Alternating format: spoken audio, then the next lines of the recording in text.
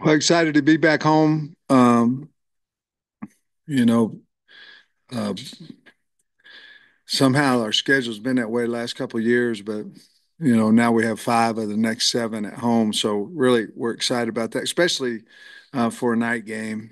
I think we have two in a row coming up. So Tennessee, really good team, top of the nation in a lot of categories, um, both offensively and defensively. I think defensively, very, very, very stout up front.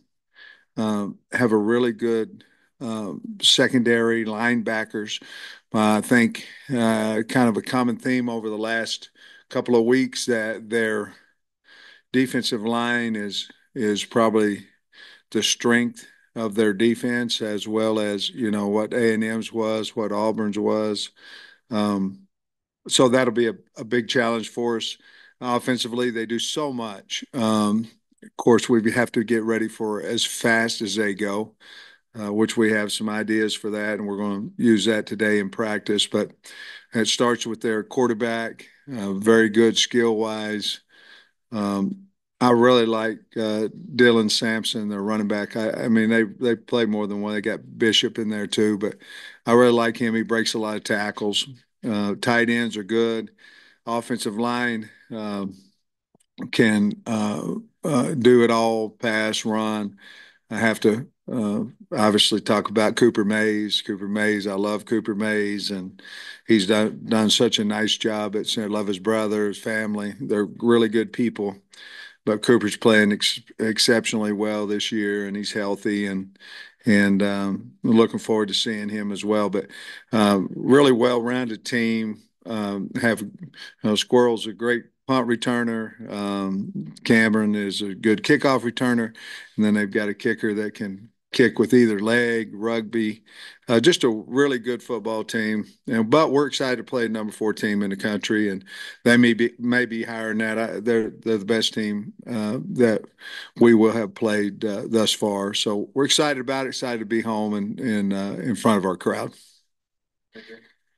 Coach, you mentioned they're ranked number four in the country. They're coming off of a bye week also, so a little extra rest, a little extra preparation for them. You said, I believe, that you talked to the trainers more Saturday than you had in any game. How big a concern is that with maybe being a little beaten up versus a team that's had a little bit of rest also, in addition to being top four? Yeah, it is a concern. We're going to have to do a good job with some of our key players mentally because we're not probably going to have them for at least a couple of days, some, and maybe get them back on Wednesday, hopefully. But that it is a big concern, and um, most of our injuries are offensively, which um, the ones that we're most concerned about are offensively, and the big physical D lines I think have taken a toll on our tight end position, especially that's the one that I'm most concerned about. Um, but yeah, I think it gives a advantage. We're undefeated on coming off our bye game, our bye weeks, and a lot of that is because we get our players back. I remember last time we played Tennessee here, they were coming off a bye week. Um, and they started out like gangbusters on us, and then we were able to come back in the second half. But this is a this is totally different team than what came in here now going on 5 years ago. But yeah, that's a big concern. We're going to try to take a little bit off of them today. Not the mental part of it, not the speed part of it, as far as how fast Tennessee goes. But we've got to, for us to compete like we need to and how we want to, we're going to have to be smart this week. You've gone back, obviously, you've gone back and looked at the video of Texas A&M and very talented team up front, Yeah. but also some missed assignments, some issues. Have you identified what some of the main problems were? Like, particularly, we were watching the video of the fumble at the 10-yard line, like what happened exactly on that play and on some others.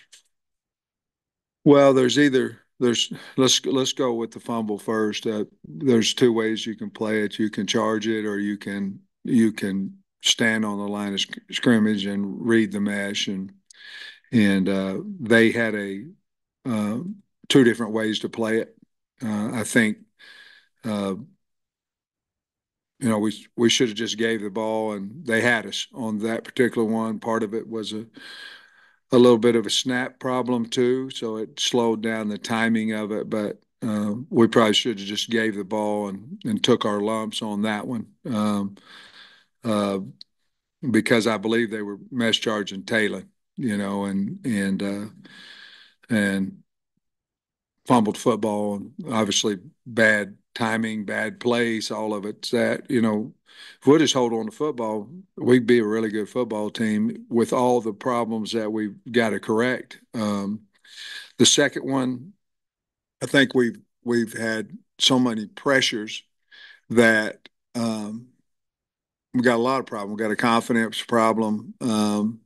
We have a quarterback that's not confident. There's times when he can stand in the pocket that there is one there. There's times when he stays in the pocket and he gets hit. So uh, probably in between, and we tried a lot of quick passing game as well.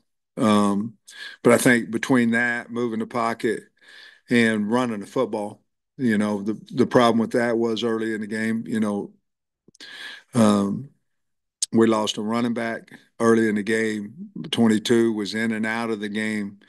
Um, R-Dub was suspended, which he's not anymore, by the way, but he was suspended. So it takes a little bit of our tight ends. Both of them didn't practice a whole lot last week, so it takes a little bit of the running thought out of it. But I think to take pressure off of the offensive line and our quarterback, we have to run the ball a little bit more, quick game, get the ball out of his hands so we can build some trust between him and the offensive line. And he's got to get better. The offensive line's got to get better. I think Tesla was a big shot in the arm for us. I think he came in and made some plays, and I believe that gives Taylor another option to go to.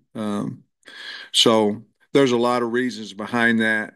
Um, if I was going to put it in a nutshell, I'd say we got to protect the front of the pocket better. I didn't think our tackles I thought they played better than they played the week before. But there's no place for him. A lot of times there's no place for him to step up. And so the pocket's getting collapsed on him, which makes you look worse at tackle. Even the last one, that we fumbled the football on. I mean, Carmona had him 11 yards deep. You can't ask a guy to do more than that. He flushed because the front of the pocket was coming at him, and the guy got the strip fumble. But I thought our tackles were better. We've got to continue to get better, but I think the front of the pocket is something that we're certainly going to address this week as well. Different type of issues between the offensive line this year and last year, but is there anything you can take from What you're going to have to explain what you're talking about? well, just last year you had trouble in the ground game. This year, it's more pass protection. Just is there anything you can take and maybe apply from last year and go about correcting for this year? Well, we're trying. We're trying to fix it, we don't. I don't believe personnel change right now is going to help us. Uh, I think the only way that we can get better is maybe take a little bit of the pressure off, like I said, and run the ball a little bit more, and hopefully stay out of those third down situations and move the ball a little bit more on the ground.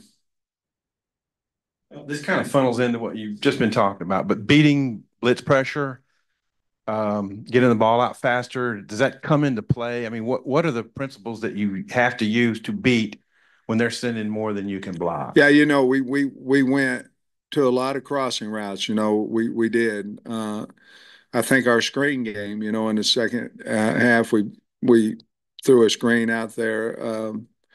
Um, when people are zeroing you, which we've had, um, which means that you have to be good with six, and then the seventh one, the quarterback's got to have. You have to get the ball out of your hands, and that means either quick slants, um, rolling the pocket, rolling away from the seventh guy, rolling away from the sixth guy if you're empty, um, and the screen game. Or maybe you try to bust a draw through there, something because there's nobody in the middle of the field. So you're trying to get your receivers to the middle of the field and get the ball out of your hand as fast as you can. The wide receivers have to understand that as well. They have to understand that, hey, look, there's nobody in the middle of the field. They're running total. We have to get to the middle of the field. And so all that stuff has to get better for us. But to answer your question, yes. You mentioned that the tight ends are maybe the biggest concern. What about the DBs with Clark? So he dressed out the other night, and Braxton, what's their availability? Well, I don't feel great about Braxton, but I feel pretty good about Clark. You know, he practiced last week. He was more of a, I believe he could have played if we really needed him to. You know, Stewart went down. He was sick, but uh, I didn't. I didn't feel real confident with Clark. Not that he couldn't play. I didn't feel confident. I thought he was doing it more for the team than what his body physically could handle, and so we elected not to play him at that point. But I think we just got to get his confidence that he can hit somebody, and I think he's closer, obviously a lot closer than he was last week. Coach, did you notice something change in the defense there in the last maybe two or three drives by A&M? Because they'd been so stout for you for two, three quarters there, and then it seemed like suddenly they couldn't get that stop you needed No, at the end. not, I mean, not really. I mean, they they threw a 12-yard. Uh, we got them down to the 6-inch line. They threw a 12-yard out or roll pass out. The next play we broke, and they got a 35-yard run on us. The problem is at the end of the run, we just got to knock him out of bounds. We give the 15-yard, so it's a 50-yard play. Well, that changed what we were trying to do was change field position. Well, they just did too. It came at the most inopportune time.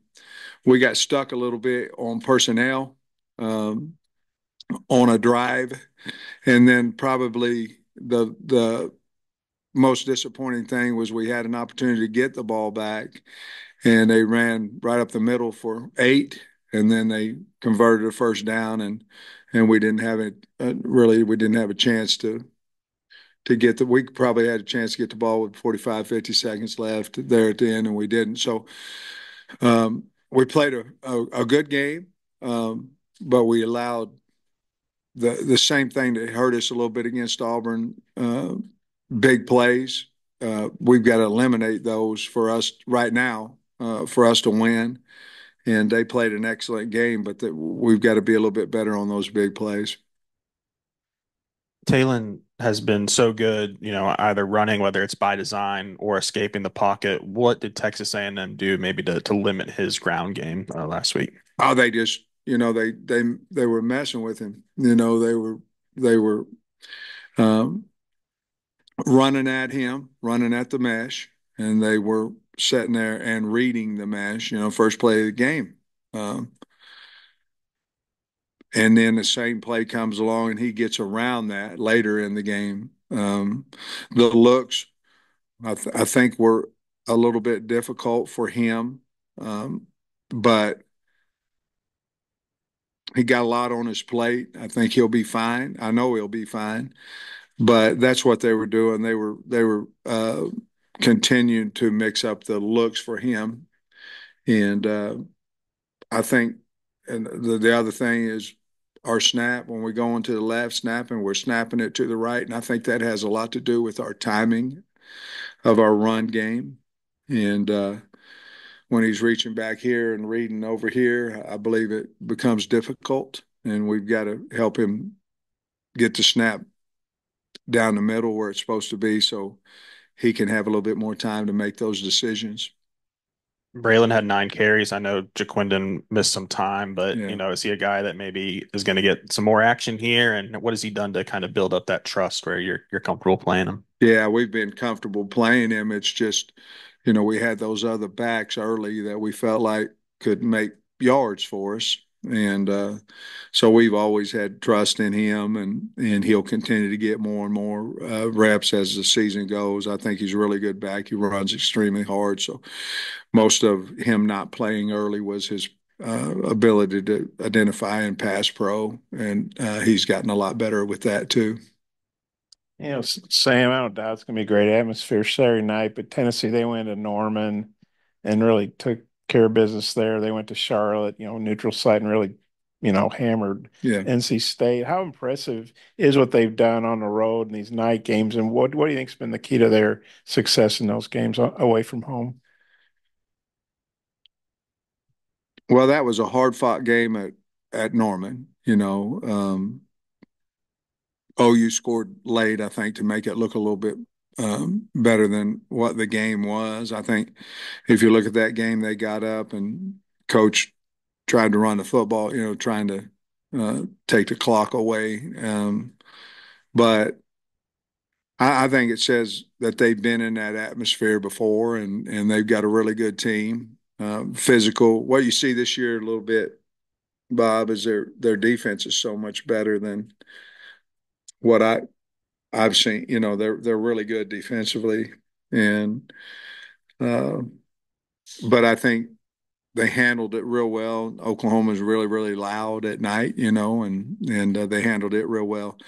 I imagine they had more than half of the fans when they went over and played in a neutral site, NC State, but says they got a good program. I understand mature guys. They got a lot of older guys on their offensive line. And usually that's where it affects you more than anything is on up front on the O line. They got a lot of maturity up there, starting with Cooper. And Nico, I'm not going to try to say his last name, their quarterback, Imai I Paliai. think it's Iamala Leala. Yeah, that's see, you're better at than I am. What's your take on him as a young guy? He's putting up great Really numbers. good, really good, mature.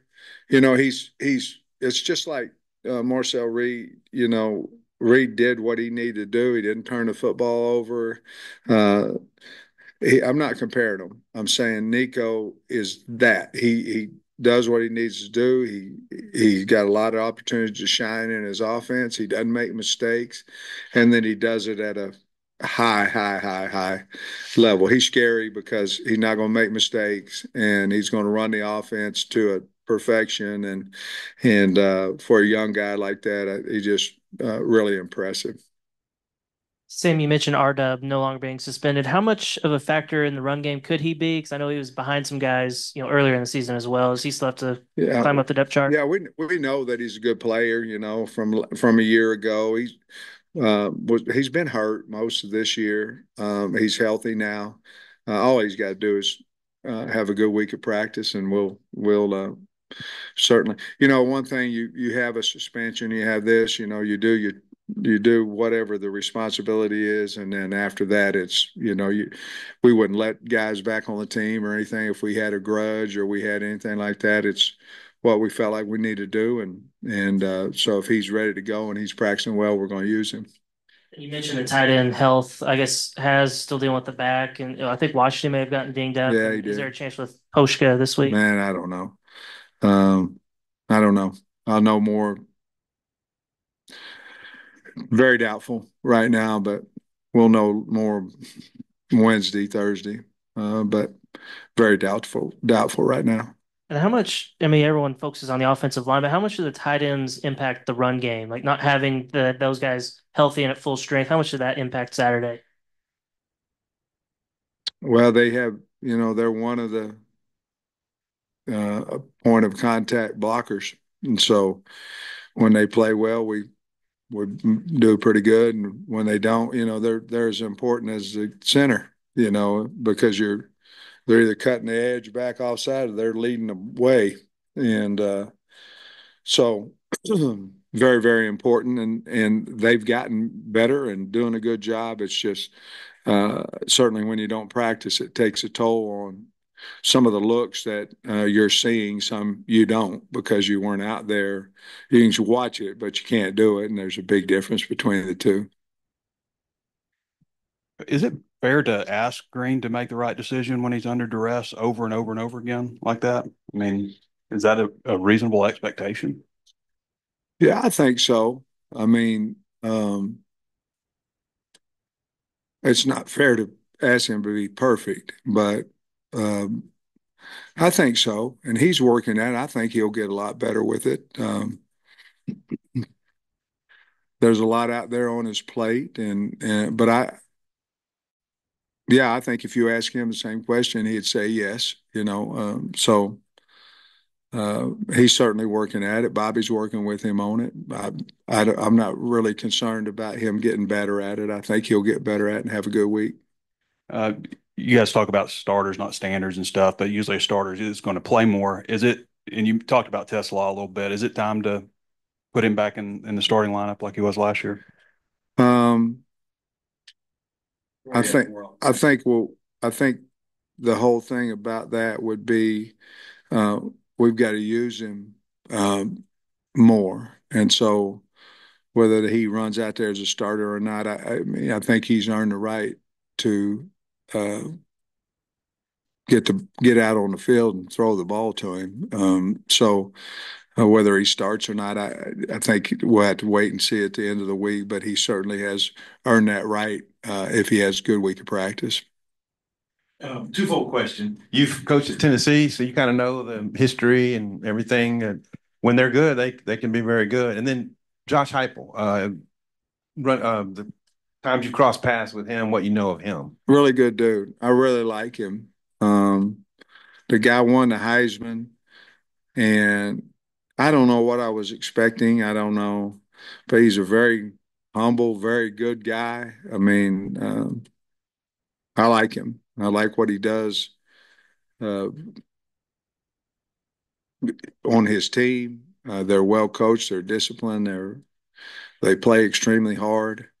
But I really like the man, and I don't know him much more than the SEC head coaches meetings. But I have high respect. I mean this. I have high respect for the guy because he's really done a great job there, and a lot of guys had went in there and didn't before he got there, and I think he's done a wonderful job. And kids are they know how to play the game. They know how to play it the right way. And then on Tennessee, just the historic nature.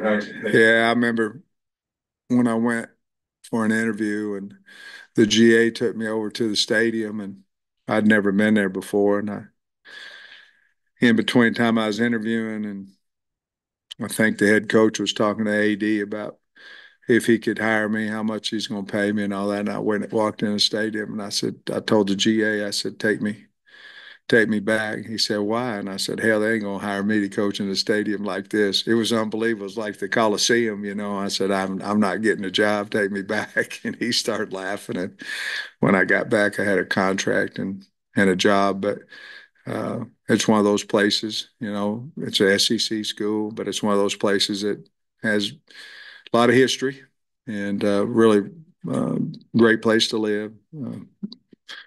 Good opportunity at the time to obviously get an SEC as well for me. And then you went back in 15, and I mean, you guys actually won 3 in a row in the series. Yeah. Just maybe, I don't know if that has any bearing on this, but you don't play them that often. You know, when we went down there a few years back, they returned open. They returned to open a kickoff for a touchdown. We were down fast down there, and then offensive line and running backs, and they kind of took the game over back then. We run a lot of pin and pulls, and end up kicking a field goal right before half, and we missed the swiper. I'll never forget that. He came right through there, and he should have blocked it, and he didn't. And then when I got the job here, one of my former old linemen over at Tennessee, you know, I was talking about when I was an old line coach. I said, "Hey, I'm going to Arkansas. I think I came from Arkansas." here, didn't or from Tennessee here, right? Yeah.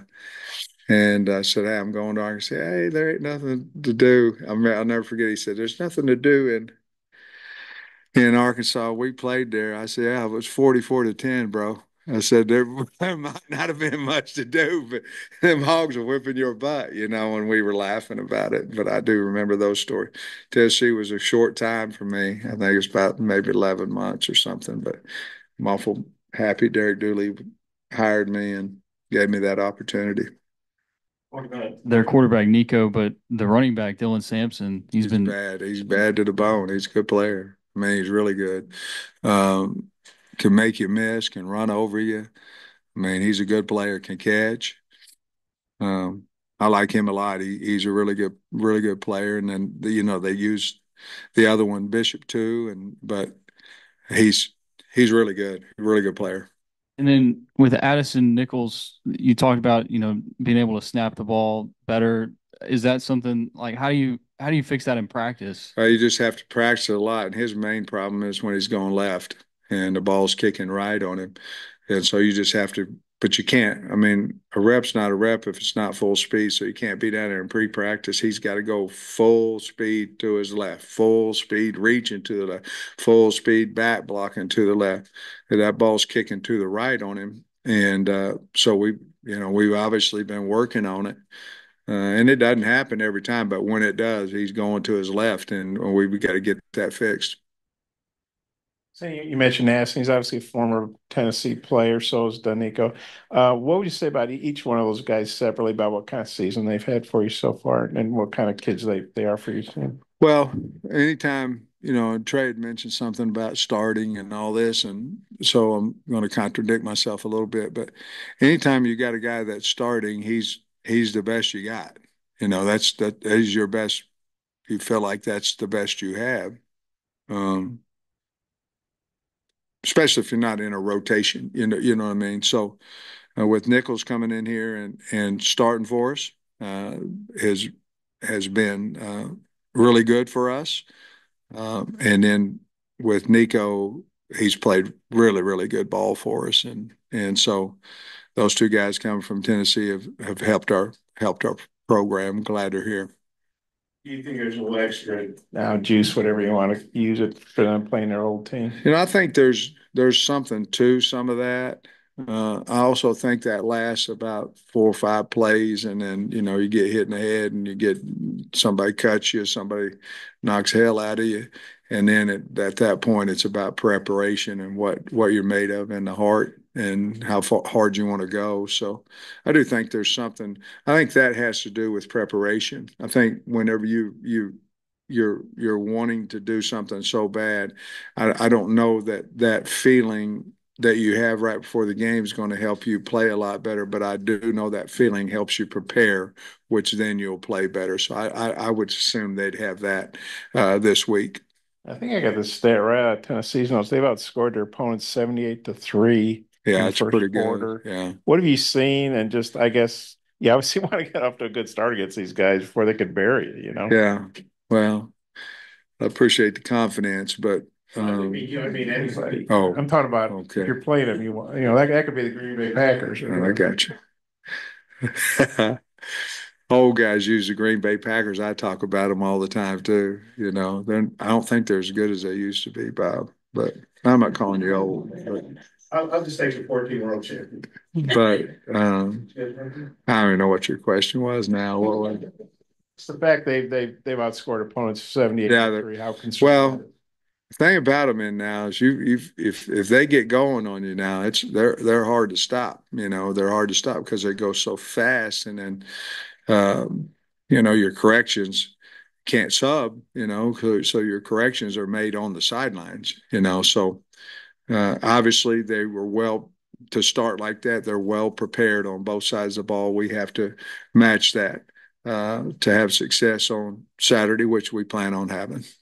Is there a sense of relief at all, Coach? You made it through the first 5 weeks of the season, 5 different stadiums and 5 games. Just that you get to be home now for the better part of the rest of the year. How does that feel? I want to play a night game in our stadium, so Excited about that. Excited about Tennessee coming. I mean, the fans should be excited about it. Top four team in the country, and the thing with the road is, you get on the bus, you go to XNA, go through the deal, you get on the plane, you fly out, you get on the bus, you go to the hotel, you get on the bus after the game, you might bus an hour to get to the plane, then you wait, then you get on the plane, then you wait, and then they close it, then you fly in, then you get to XNA, and then you wait, and they put the bags on, and then you come home. Well, when you do it 4 out of 5 times, and now we didn't because we bust, which then you go, okay, then we come back 3 hours. It gets old. And everybody has home games and everybody has away games. It's just when we were on the bus or on the plane coming back, I was going, man, I'll be glad to, not do this for the sixth, time out of or fifth time out of 6 weeks. I don't, I'm not saying it lost the game, didn't, I'm not saying all that. It's just going to be much better to do the hog walk, come in here and get out there where they got to worry about noise for once, in a while, and we don't. And I think that'll be really, I think it will help us. I don't know, maybe Tennessee was holding back a little bit, but Oklahoma is really the only team that's kind of slowed them down a little bit. Is there anything that you can take from the film or Yeah. what Oklahoma did good against their offense that you guys could do? Yeah, there sure is. I thought it was a brilliant game plan. Um, but as I say, once Tennessee got ahead there, they went primarily to running they were ahead. They felt like their defense was playing well. I think Oklahoma was struggling a little bit offensively, and part of that, a lot of that, was because Tennessee is really good on defense. But yes, there's certainly things uh, that we looked at that Coach Venables and his staff did there that are intriguing. Jackson? Just, I know we've talked about him a bunch, but Andrew Armstrong has been such like a reliable target for Talon, and there was some time in the offseason. I think we all wondered would he come back, and he did. I mean, how have you seen him develop? Not only for this season for you guys, but for his future, Yeah. aspiring NFL career. But he's certainly on the NFL list now, and guys come in, they want to talk about him. So if you want something bad enough, you got to go work to get it, and I think that's what he's done. He's also matured as a young man, and I'm not saying he was immature. I don't mean that, but he's also grown as a young man, and uh, I think if you ask him, he'd say he practices harder, he works harder, and part of that's for the team. I'm sure part of that, which is not selfish, I'm sure part of that is for his future in NFL. You can do both, and so I'm really proud of him for that. You recruited him 2 years ago. Did you envision this type of development where he could become an NFL receiver? I didn't know if he could make a Division II film look that same way in the SEC. And there was a learning curve and all that, but he's always been very talented. So I envisioned him being a really good SEC receiver, one of the better ones. I don't know, but I envisioned him that he would be one of the a really good SEC receiver, and now he's one of the better ones out there. So, really happy for him. Coach, appreciate it. All right, guys.